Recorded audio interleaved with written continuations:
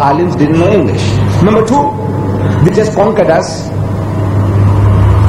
And if you speak too hard, too harsh, they might send us to the Andaman Islands, black waters, like the Robben Island in South Africa, out of the way. You want to take a chance? Baby, you can call me a Superman.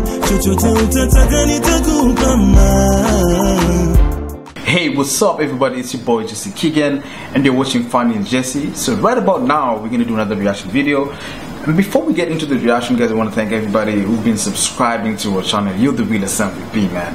And we want to thank the people who've been actually trying to give us a lot of reaction videos. You're the realest too, man. There's a lot of reaction videos that we're supposed to do and we are planning on doing them, guys. So just be patient with us and thank you so much for giving us those reaction videos. And so without wasting time, guys, today I'm going to do another reaction video. And today, as usual, we're going to do Deedat. And a lot of people actually been suggesting this one. I mean, people love Deedat so much. And I believe he's also a very good teacher. He's a very good what do you call this? Yeah, let's say teacher, just to be precise. I feel like most of the people resonate with his teaching, and I feel he's also really funny and he knows how to articulate things in a very better way. So guys, your suggestion, a lot of people suggested this one, and they decided and they suggested that I should go react to, or rather we should go react to Deedat at his best, part 17. So without any further ado, guys, let's get it. Spelled out in English, Latin, I-Z-H-A-R-U-L-H-A-K, Izharul Haq. Sounds like Muslim. Izharul Haq, does it sound like Muslim? But what is Izharul Haq? I don't know. At the bottom in brackets in smaller types is written, the truth revealed. So maybe this word Izharul Haq means the truth revealed. So I sit down on the ground in the dust and I start reading. I have no time to waste. I'm hungry, I want to read. What is it all about? So I started reading this book there on the ground, in the dust.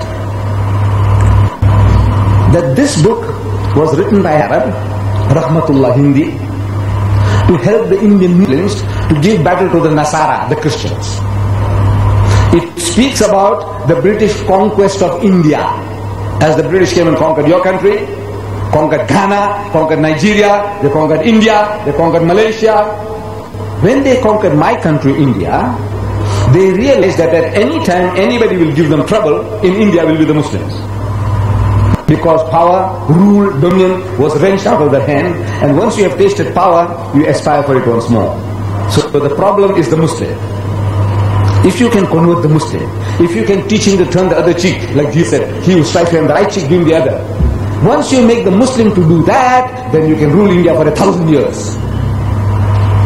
So convert the Muslim. So they started pouring in the missionaries like frogs in the rainy season.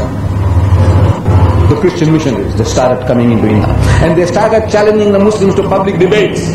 Munazira. At first the Muslims were reluctant. Number one, they didn't know the language. The British are speaking English. Want to talk to you and debate with you in English? He said, I don't know English. Our aliens didn't know English. Number two, they just conquered us. And if you speak too hard, too harsh, they might send us to the Andaman Islands, black waters, like the Robben Island in South Africa, out of the way. You want to take a chance? So the Muslims were not cooperating. They didn't want to debate. Number one, language problem. Number two, fear. So the Christian missionaries, they mastered our language, Urdu, the language of the elite, the alims. And they started challenging us to debate with you in your language. Like our alim might say, look, we only know Swahili. So the guy learns Swahili. He said, your alim, bring him in Swahili, you want to debate with him. Can you say no? In your language. So the Muslims were forced to accept. And Maulana Abdul Aziz of Delhi, he accepted the challenge. He was forced to accept the challenge. And the debate takes place.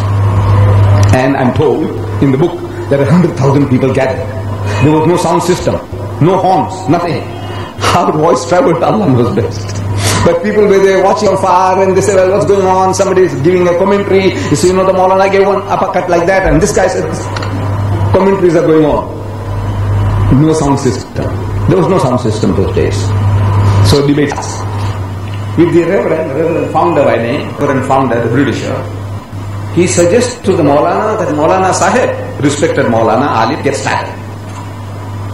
So the Maulana says, you see, Christianity preceded Islam by 600 years. As such, you are our elder brother. You are 600 years older than us. And according to our lecture, our elder brother has the first chance.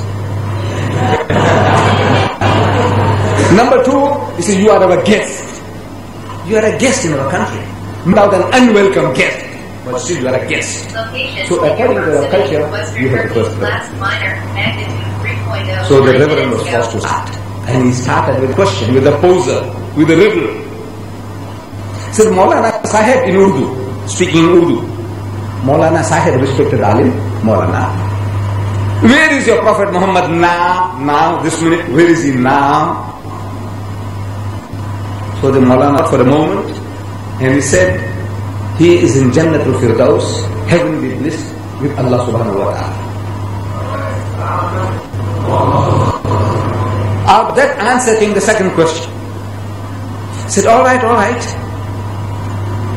If your Prophet was with his Allah, where was he when his grandson Hussein was beheaded at Karbala?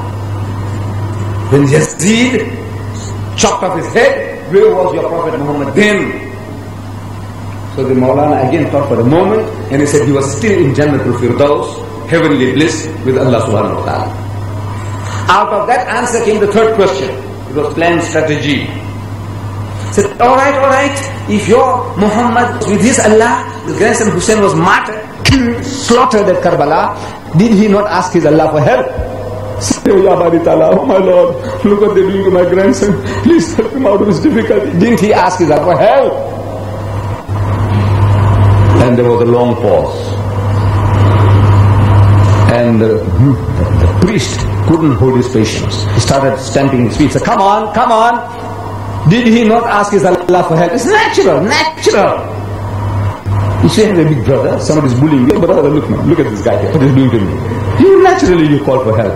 And your Allah is there, the Almighty, the All-Powerful, and you're not going to ask him for help? He says, come on. Did he or didn't he ask his Allah for help? So the Maulana, he said, yes, he did. He did ask Allah for help. Then what did I say? Because we know he wasn't saved.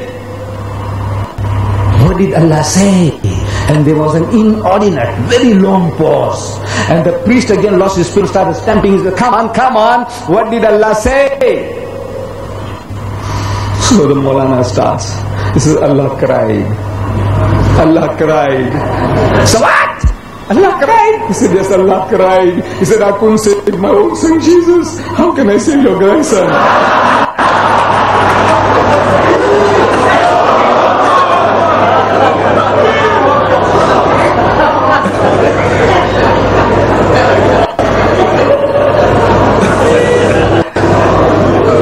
And the debate was over. You see, debate had nothing with facts. It was a matching of the wits, cleverness. Who is the cleverer of the two wins the battle. And Alhamdulillah, the Maulana won the battle. But this was the old-fashioned way of trying to be argumentative, debating, making a fool of you, making a mockery of you, making a mockery of Islam. But the Christians have advanced a lot since then. They learned that by this method they can't get converts. You're creating enemies, no converts. Wow. Man, I mean, Deedat is always at his best, man. I mean, I like the fact that people are surrounding him and are just looking at him and listening to him. He's such a good orator or such a good speaker. He's really, really amazing. And I like the way he tells the story.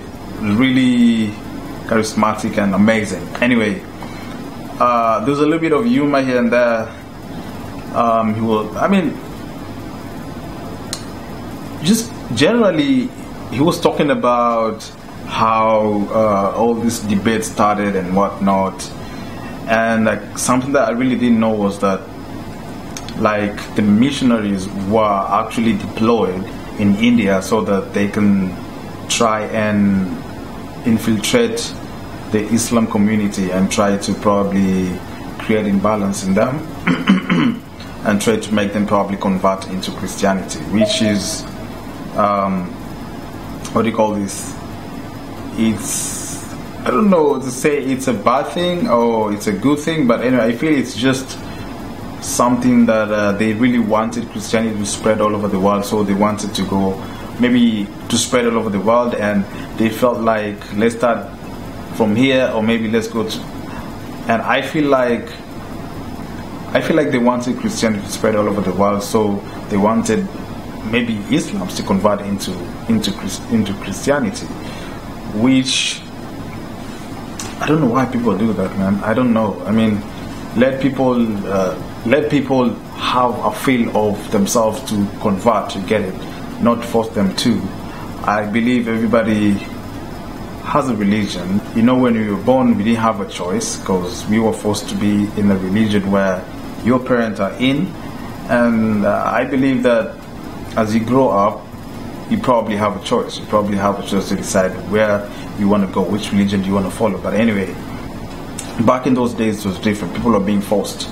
And I read a story back in, I read history books, and they were saying that people are being forced to even convert somewhere. Even if you're not converting, they probably torture you, they probably beat you up and stuff like that. That was so bad. I mean, so bad. Gladly we are in a different age, new age now, that nobody's here to force you, and nobody's here to hold the gun on you and tell you you have to convert to this and that. I think it's just you have to use your common sense and find peace in any religion you feel like it's going to fit you. And anyway, guys, I mean, Deedat really put it in the right way, and I mean, the whole thing was just amazing. I really enjoyed the entire speech. Such an amazing one.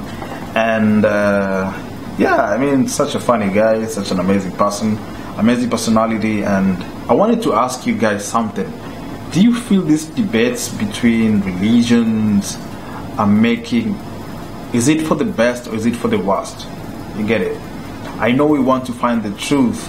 I know we want to actually know, find the right religion, or probably the best religion out there.